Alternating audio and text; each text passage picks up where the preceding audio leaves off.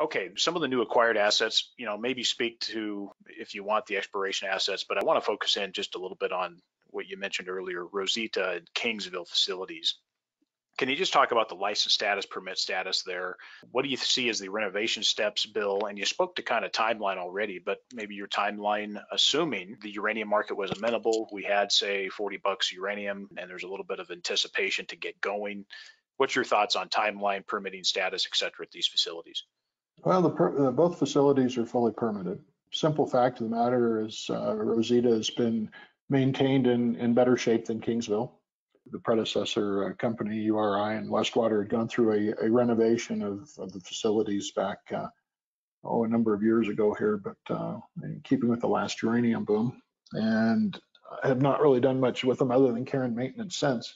Simple fact of the weather, Kingsville is very close to the ocean, to the Gulf of Mexico, and Rosita is inland a bit, and so it doesn't take nearly the effect of weather, and it's been maintained very well. In terms of what we need to do under its current operational status of 800,000 pounds a year is basically just sprucing it up a bit, changing some of the controls and improving some of it, but really not a lot. That's why, like I say, it's under $1 million, under 12 months.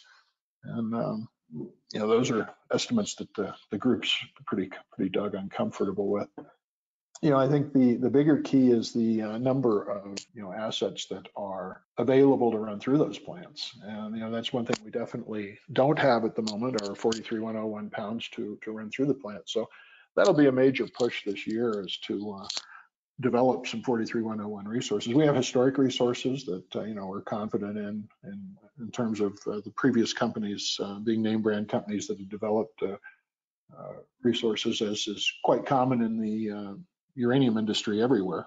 Name brand oil companies that certainly did quite professional standards, or work up to professional standards. So I think we'll have good success converting those to 43,101. But there's also an awful lot of known projects in Texas that have a very good starting point, or in fact, in many instances, some established resources. Here again, generally not 43,101, but could quickly be converted. And of course, we're looking at those as well, in addition to the leases that we acquired through the transaction. So that will be two of our major focuses over the next 12 to 15 months, and that is getting Rosita operational and getting 43,101 pounds. We think we'll be timing it just about right. Now, just on the timelines there, and also maybe if you can just shoot for a ballpark capital cost. Let's say the time comes when you guys want to get these facilities up and running, and then also, I think you mentioned it before, 12 to 14 months on potential back to production. Yeah, and I think the key here is your wellfield development costs are going to be more the capital expense of getting Rosita up is, like I say, less than $1 million for the facility. So once you pull the trigger and decide you're going to produce, your wellfield development cost, $4 or $5 million is going to be the biggest single hurdle there.